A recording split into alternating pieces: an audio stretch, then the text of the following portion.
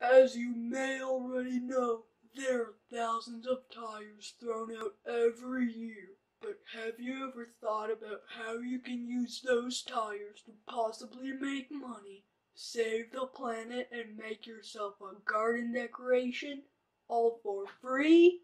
Well, obviously no one would ever think about that. Everyone is probably too busy thinking about other more important stuff. Oh, stop it! You're ruining my intro! It's not like your intro is gonna catch anyone's attention anyways. Does anyone even know where this squeaky voice came from?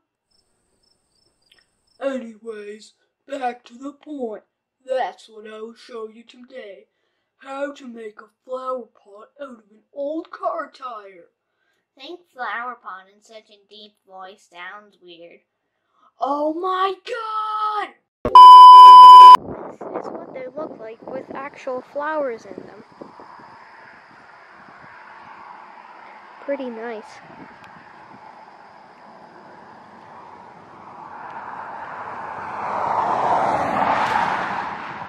You don't have to use them as flower pots.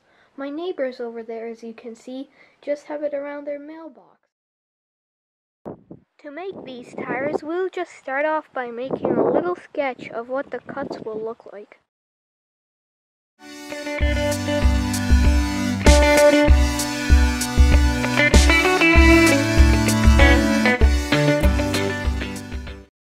The sketch you just made will be how your flower pot ends up looking.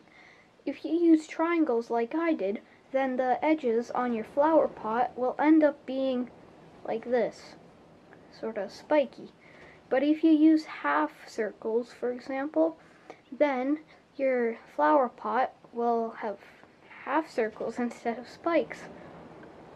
Just on the bottom, they will be sort of inside out half circles, if that makes sense. Now we'll move on to actually cutting our sketch out. To do that, I will be using a jigsaw with the blade for cutting wood on it. I've seen people use a knife before, but I find that it just takes too long to use a knife. But the advantage to it is that you can get some really precise looking cuts out of it. Be sure to wear safety glasses and safety gloves, because cutting a tire is the same as cutting a wood or metal. There are lots of sparks and just pieces that go flying. If you're afraid that the tire might pop when you cut it for the first time, well, it won't, trust me. The tire just sort of lets out a hiss and then a bunch of air comes out. But that doesn't happen like really fast or anything. It won't hurt, trust me.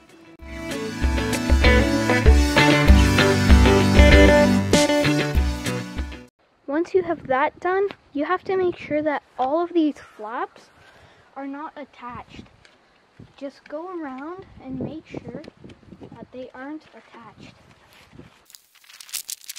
And if they are attached, like over there, then you just have to cut it. At this point, if you are using a tire without a rim, this part here is the rim, then the inner part of the spikes would just fall on the floor. Once that falls on the floor, then you just have to flip the tire inside out, which I'll show you in a moment. At this point, I wanted to show something to you guys. If you go too deep into the side of the tire, then you'll hit these metal spikes. They hold the tire together, but they are extremely sharp. So if you're going to be selling them, just cover them up with tape or something.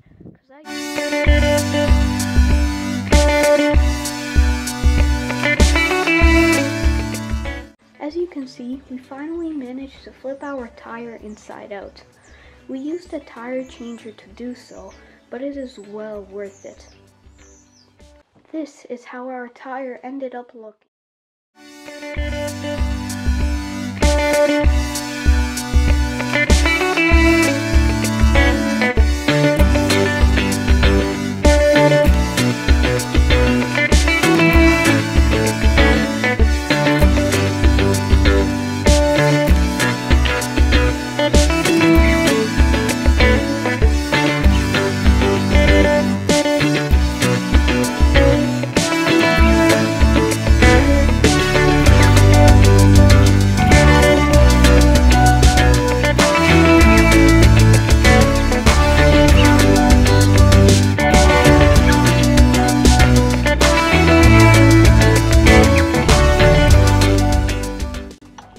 to like, share, and subscribe.